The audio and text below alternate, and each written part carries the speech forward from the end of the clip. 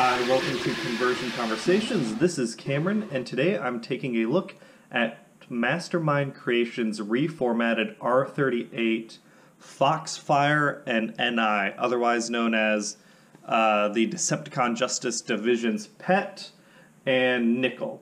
I was pretty excited about getting these guys. I actually got the toys, I think, several months ago. I just never got them out of the packaging with how busy life has been. But I am really excited to have them in hand. I played around with them for a bit, and we're going to get into my thoughts on them. So we'll start out with kind of what all they can do.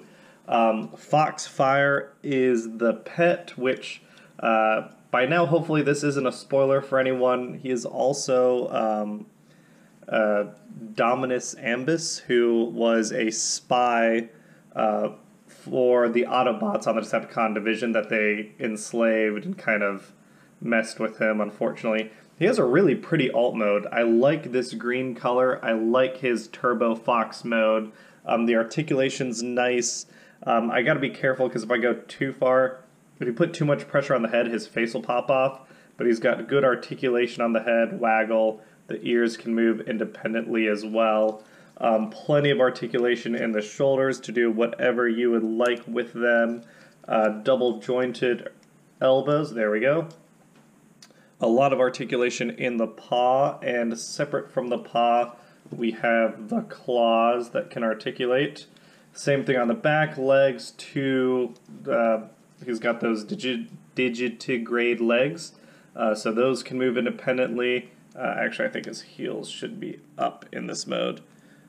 His own claw and, I was going to say wrist swivel, but ankle swivel. The problem I do have on his ankle tilt is it doesn't go very far forward. This is as far forward as it goes without it popping out of the socket, which is unfortunate.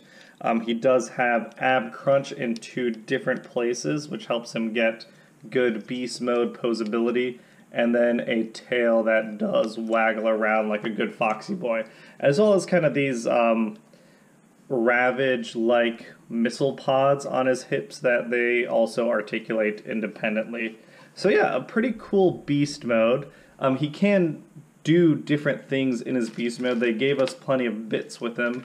The first one is he does come with a chain and collar. Oh yeah, that's the other complaint I have for him, is that his bot mode head does not hide very well. It's kind of just sticking down there. We can put the tab right here on top of this slot right here. And that, if I can, there it is. It gives him a chain that, let's say, our buddy over here from the DJD wants to walk his pet. We can absolutely do that. Get Nickle in the background for now. So I do appreciate that. They also gave us a much more, because he's technically a spark eater, right? They turned him into a spark eater, which is like a zombified transformer. They did give us, and I wasn't sure if they were going to do, because his faceplate does come off, the fox faceplate, but they gave us a whole fox head that's, you know, more messed up with the spark eater, little side pieces, the messed up eye. It looks really awesome. You can pop the whole head off the ball joint, put his new head on. Oh. There we go. And now he's got like a deranged spark eater look, which is awesome. So yeah, overall, in alt mode, pretty happy with this boy. We'll see in a moment kind of the issues I have with both these toys comes more due to transformation and some robot stuff. But for the pet, I kind of like him in this cleaner mode, imagining that, you know, this is before he got captured. I like him. Oh, there we go.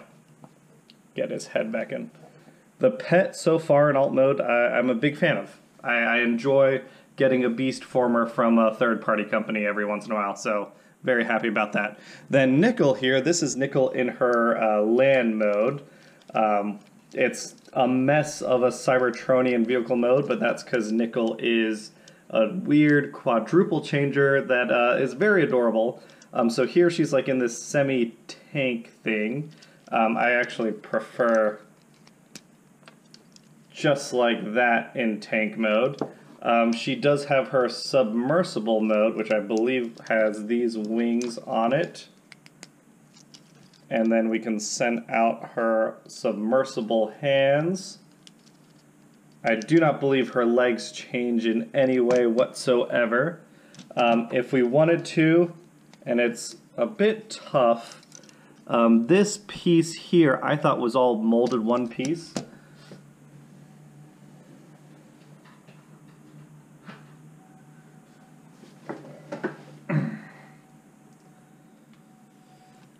But we can, actually remove it if we can get something thin underneath. There we go. Pop that out because she also has a flight mode. Oh, actually that's the other thing I missed for her submersible mode. Her submersible mode gets a little submarine periscope. So there you can have her, you know, floating around, doing her thing on the sea floor. Then, if we want to get her in flight mode, we take the periscope off, we put a tail fin up top, her wings, they get replaced by longer wings representing those pieces extending. Would have been cool if they actually extended, but I can understand how that might have been very hard to do.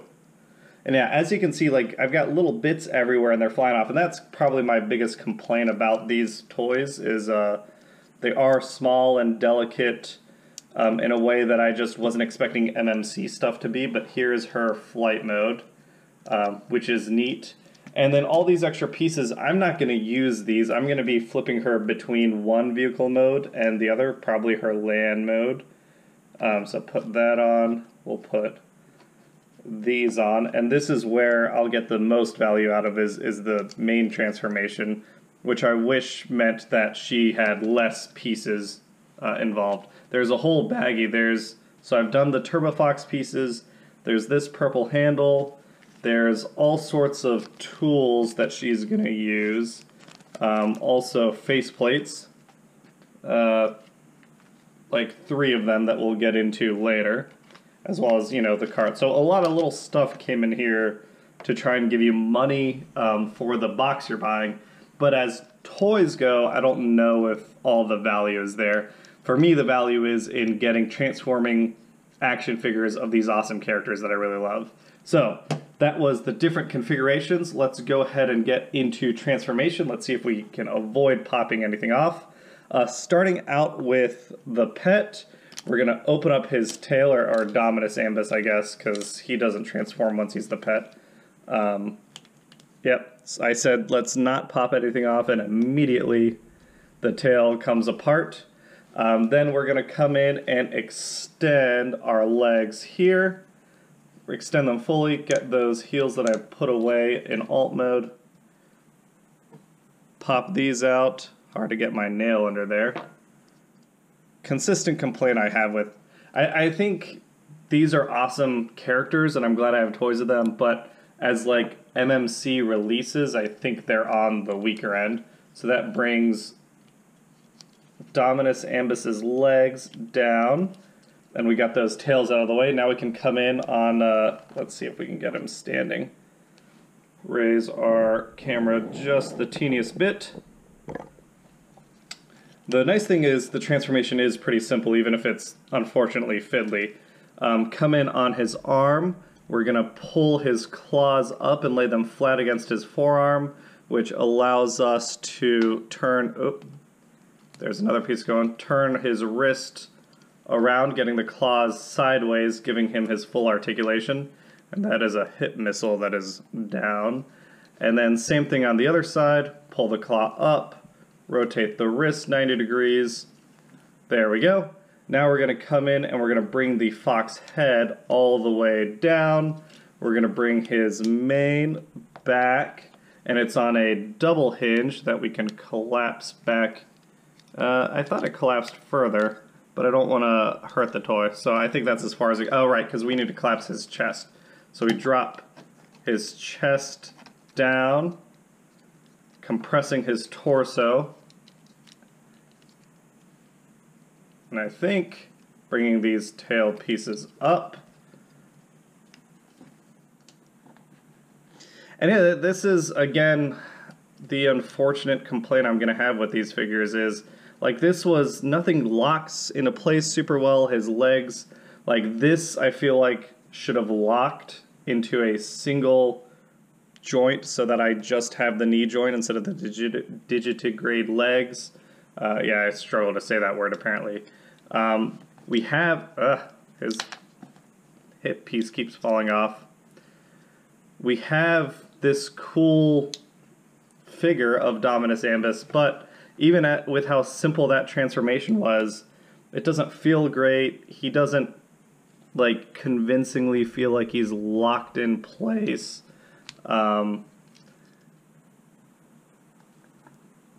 It's, you know, it's okay. I'm not complaining too hard, but it's definitely going to affect my recommendation of the figure. In terms of articulation, it's really nice.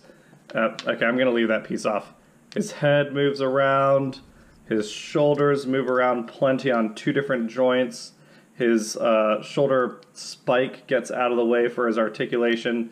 As we mentioned in Fox mode, he's got double jointed elbows, so you get plenty of articulation there. Wrist swivel in two different places. Okay, those hip pieces are gone.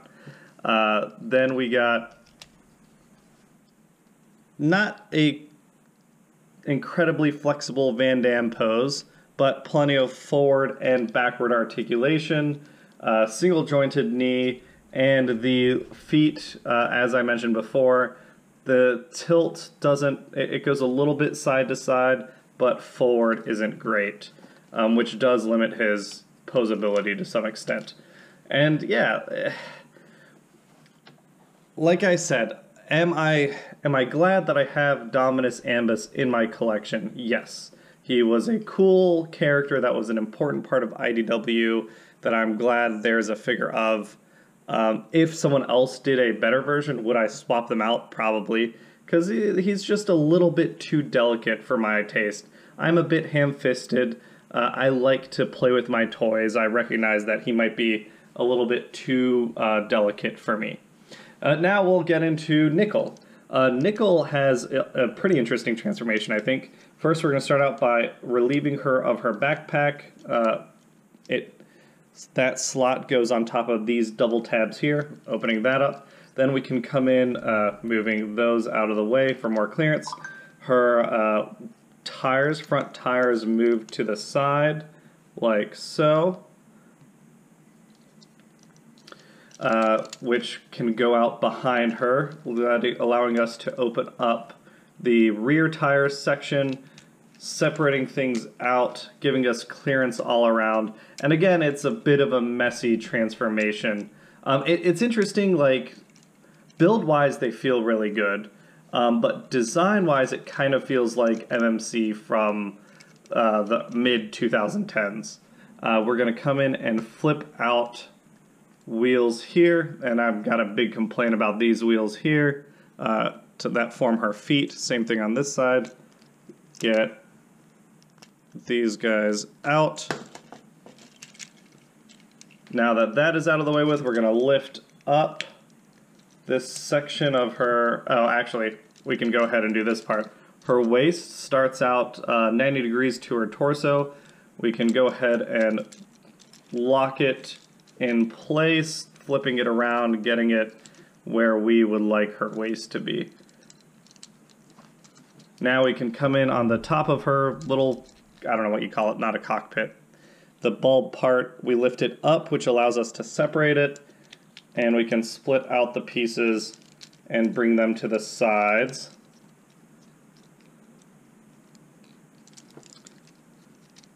Again, the word I'd use for these guys is fiddly, which to me is there we go, very much out of character for Mastermind Creations. Now there's tabs for these side pieces of her pod to lock into her torso. We got to bring her torso forward, which we can do. It has a sliding axis that we can bring it up on, which lets us, we can take these tabs here and lock them in at the sides. Oop, too close to my camera. One side, get that other side. There we go. That does click in nicely.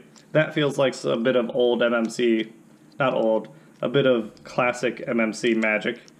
Her head always pops off when I try and flip and lock her collar piece in place, but that's okay because it can pop right back on. There we go. So her legs are done, as well as her, there we go, her torso. Next we can come in on her arms. These pods separate out away from this green piece, separating out the wheel also. Flip the wheel out, that separates. We can flip her hands out on both sides. And I think I mistransform her intentionally at this point. The wheels we can flip. It's on a double jointed axis that we can slide in and lock into place to kind of get that. I think that's correct. But then the rest of her armature, like there's this gap here, and I just want to close it. There we go. And it looks a little funny to me.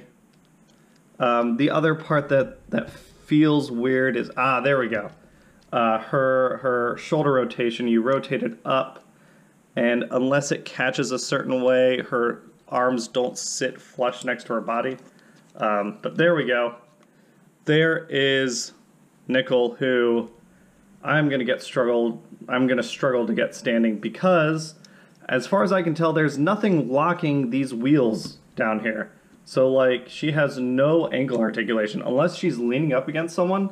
You put her out and she's fallen over, because this rotates perfectly freely. I don't know if I'm missing a piece. That's just seems boneheaded to me and unfortunate with how much I like the alt modes and then the bot modes. Just missing that bit of articulation on her essentially renders so much of her posability useless, because so much of your time is spent trying to get her just standing with someone else. Her articulation, her head moves just fine. Shoulders 360, in and out. This hits here, so it prevents you from going 90. Single bicep rotation, hand swivel, waist goes, swivels. Legs are perfectly posable with a nice, turn it, double jointed knee. Just this looseness right here, this is terrible. It's really unfortunate. I mean, she's my only option for a Nickle, but I would absolutely get a different Nickle that didn't fall over constantly. I'm going to try and use her, maybe I can use her armature pieces as some sort of resistance to her toppling over. Hey, there we go. But that sucks. That's unfortunate. In terms of other stuff, she does come with a faceplates. I've actually not tried to replace them on camera. I think you have to go with a screw and get it out of there. Actually, I don't think you do. We can come in underneath her ball socket, it looks like, and press, never mind, very easy to replace. Press that face out. We've got a very happy face. We've got a scaredy face, and we've got like kind of a surprise face. We're gonna make Nickle as happy as possible, because there we go. She is my xenophobic happy wife. I think she's just adorable.